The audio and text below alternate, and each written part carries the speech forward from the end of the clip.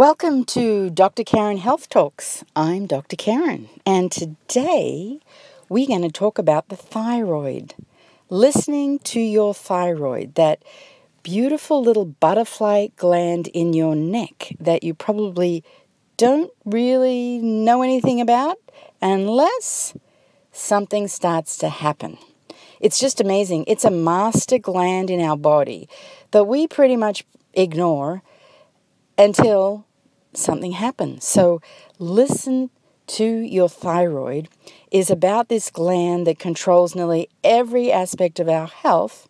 And we're going to talk about how it works and how to keep it healthy and the signs of what to look for when it's not working properly. So what does it actually do, this gland? Well, it controls our metabolism, our energy, our weight, our hair growth. So when it's not working properly, some of the things that you notice are your metabolism slows down and you probably gain weight. That's when it's an underactive thyroid, and what we're going to talk about is the underactive hypothyroid and the overactive hyperthyroid, but more of that later.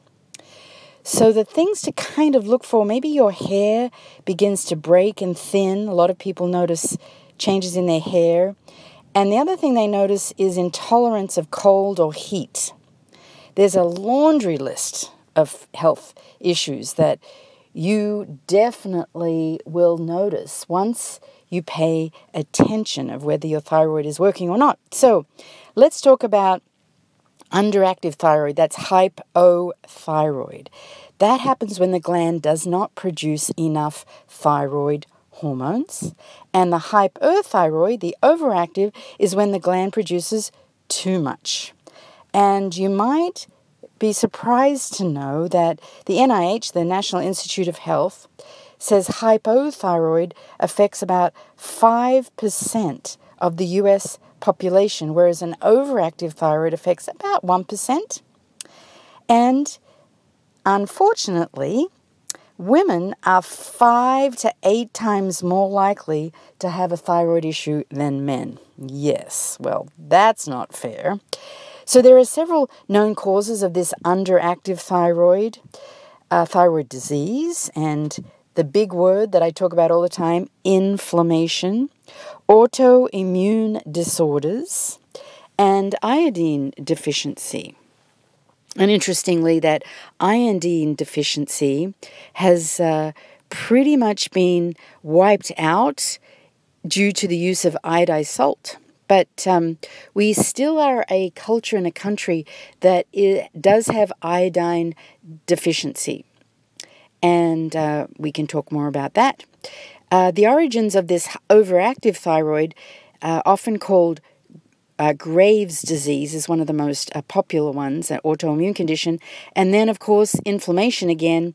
And then these benign thyroid tumors can also affect the thyroid gland. So unless you undergo actual thyroid screenings, one of the ways that you find out that you have thyroid issues is maybe a doctor might be looking at your neck, which hopefully they do examine your neck routinely, and they feel the thyroid.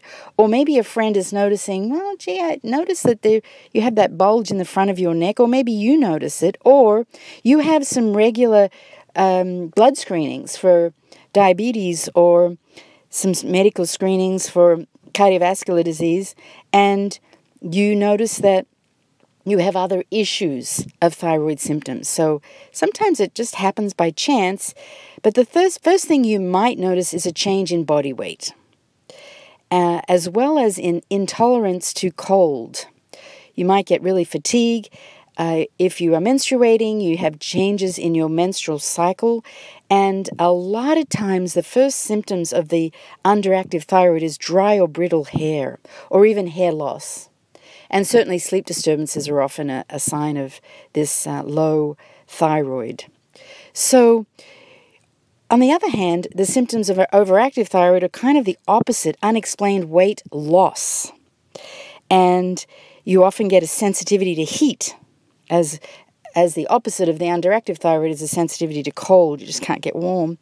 And for the overactive thyroid, is irritability, because the thyroid gland, remember, is in charge of metabolism. So when you have an overactive thyroid, you can get heart palpitations.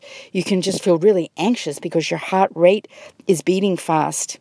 And of course, the swelling in the neck is a critical indication of this enlarged thyroid, and it should be examined immediately, and having some good blood tests. So I have an ebook all about the correct blood test for thyroid. And a lot of times doctors only test a blood marker called TSH, which is thyroid stimulating hormone. And I'm here to tell you that that's not enough. That's a beginning, but that could be normal. And then these other markers like free T4, free T3 are not tested. And so you're getting hypothyroidism, but it's not being diagnosed properly. So if you're interested in that ebook on correct thyroid testing, just email me at email@drkarenwolf.org. I'd be happy to send it to you. And let's just talk about ways that you can invest in healthy thyroid health. Since I'm here to educate you about creating health, I'm not here to diagnose, treat any kind of medical condition. I'm here as a health educator to help us be as healthy as we can. So one way to invest in your thyroid health, and I'm going to give you about 7 different ways, is to make sure your iodine consumption is consistent with a good, healthy thyroid. And the best way to do that is eating various dark green vegetables like kale. Don't you love kale? I love kale. I love making kale chips. So kale or broccoli or kelp or spinach, these are very high in the mineral iodine. And they actually help your body with the creating T3 and T4. So you might need to supplement with iodine supplements, but that again would be something that you would talk to your healthcare provider about. The second one is the mineral selenium and zinc. And a wholesome diet of seafood such as salmon, sardines, shrimp, scallops, these do supply selenium. Chicken, beef, turkey also do, and guess what? Shiitake mushrooms, which have all kinds of beneficial minerals and vitamins. Shiitake mushrooms, yum. The third one is the amino acid tyrosine. This is involved in thyroid hormone production and conversion. And you can certainly get good tyrosine by eating enough protein. So a lot of people are not eating enough protein in their diet, and I would say about 30% of your daily diet could be protein. I recommend is protein. And then you get all the amino acids, and tyrosine is one of those. The fourth one are B vitamins. So also important is to have various Bs. So you want a variety of B vitamins for your thyroid function and hormone regulation. And I always start with food first. So foods rich in all the B vitamins, such as nuts and yogurt. Let's see, fish and eggs. They're high in B vitamins. So are seeds. I recommend taking a great high-quality pharmaceutical-grade multivitamin that has all of the B vitamins. In fact, they would also have the selenium and the zinc.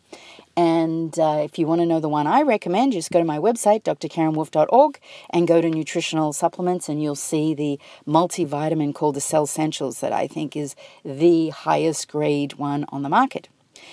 Number 5, and guess what? Here comes vitamin D. D for dog. You know, I'm always talking about vitamin D, and vitamin D deficiency is associated with low thyroid. Another good reason to know your vitamin D blood level, which I'm always telling you, know your number, and I want it to be 60 or above, 60 or above. Sources of D are certainly the eggs and salmon and mushrooms, but most of us, like 95% of us, need a vitamin D supplement. And the typical range is somewhere between 2,000 and 5,000 international units daily. It depends on what your D level is. You need to know your number. You can certainly go to vitamindcouncil.org website and find out information. Grassrootshealth.org also has a really good calculator that looks at what your vitamin D number is now and how much you need to supplement to get it up to that 60 range. And again, take a high quality vitamin D. Don't just get one off the shelf. When I travel, I take extra vitamin D for immune protection. Number 6 is probiotics. Guess what? Thyroid health is related to the microbes in your gut. Yes, your microbiome. So you want to take a probiotic. Guess what? This shows up all the time, every time I speak about whatever topic. And I love the probiotic that is non-refrigerated. I take one every day. You can find out the one I recommend on my website, drkarenwolf.org. Under nutritional supplements, you'll see the one I take. Or if you're on Instagram, just go to my Instagram bio. And in my link tree, you'll see the one I recommend and take. And number 7, certain plant extracts are really supportive of thyroid health, and one of them is ashwagandha. I know you know that name. It's becoming more and more popular, and certainly has been shown to have some help with hypothyroidism. So I hope this has been helpful for you to just know your thyroid gland, that beautiful butterfly gland in your neck, and to start taking action to invest in your thyroid health. As usual, if you have any questions or comments about this topic or any others, or any topics you would like me to cover on my podcast, you can email me at email@drkarenwolf.org, or go to my website, contact me there, drkarenwolf.org. And I'd be happy to record a podcast on your favorite topic. So until next time, this is Dr. Karen Wolf with Dr. Karen Wolf Health Talks. Thanks for listening.